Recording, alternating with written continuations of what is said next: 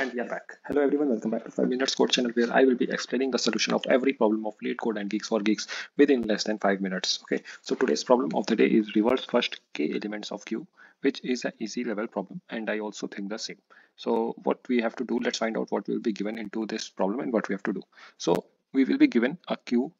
Q means a data structure Q, and it will be of integer type, and we will be given one integer k as well. Okay, so what we have to do, we have to reverse the first k elements of the queue. So if you will see this 3, so it will be like 1 2 3, first 3 elements we have to reverse. So the new our answer q should be 3 2 1, and then after that 4 5, which is the same. So first reverse first k elements of q and then return the new q. So I think the problem statement also explains the same as well. So if here you will see 4, we have to reverse all 4 elements, so the new q will be 1 2 3 4. Okay, all right, I think the approach is pretty clear. So basically there will can be a lot of approaches for it, but we can only use the standard operations on the queue. Okay, we can only use standard operations on queue such as enqueue, dequeue, size, front. That's it, and we have to solve this in big O of k time space and big O of n time complexity. Okay, all right, so as usual I've written something for you. Now let's jump on to the note section for it. Okay, so let's find out what approach we are going to solve this problem. So first of all, this is, let's suppose, our queue. Okay, so what in the first step I will do, I will take a stack data structure and push the first k elements to the stack. So first k elements means first 3 elements here. I will push it into the stack. It will be something like 1 2 3, and we know that stack is leaf last in first out. Okay, so after that the remaining queue will be something like in the remaining queue only 4 and 5 will be left. Okay, I think we are good till this point. After that, what I'm going to do is I'm going to pop these elements from the stack and push into the queue again. So as we know, in queue we can only push from the back. So the new queue will be 4 5 3 2 1.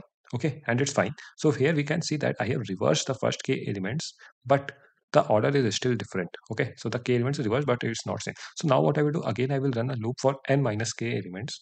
N minus k means n is the size of the queue. N minus k elements, and again I will pop these elements and push again. So n minus k means 2 here. So I will remove these 2 elements from the queue and again push into the queue. So it will be something like 3 2 1. Now 4 will be removed and pushed here. So it will be 4.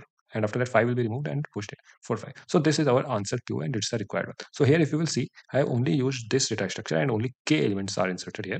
So the space complexity will be k and time complexity is big O of n. Okay, all right, so that's it. That is what I have written in the steps as well. So if you haven't got the approach, you can read through these steps. It's the same which I have explained. Okay, so all right, I think the approach will be clear, and I would I would request everyone to please subscribe the channel if you got the approach.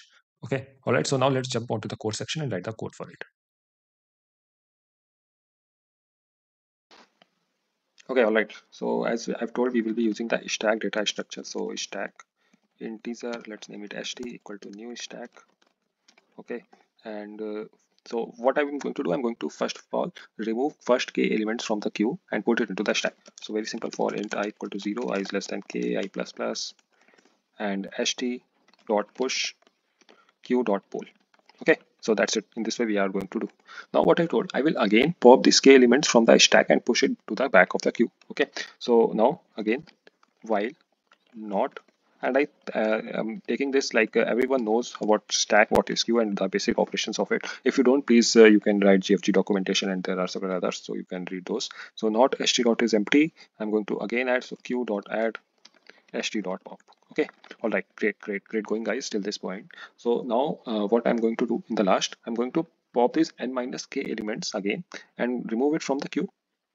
Okay, remove them from the queue, from the starting of the queue, and put it to the back of the queue. Okay, all right, so let's name it as int I equal to 0, and I will run this loop till n is less, so till I is less than q dot size minus kk. Okay, and I think I've already explained this, why we will be doing this. Q dot add what?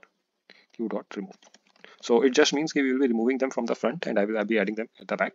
And after that, I will be doing something like I plus plus, and at last I will return the Q again. Okay, so that was it. Let's try to run this, and I hope it got accepted in the first try only.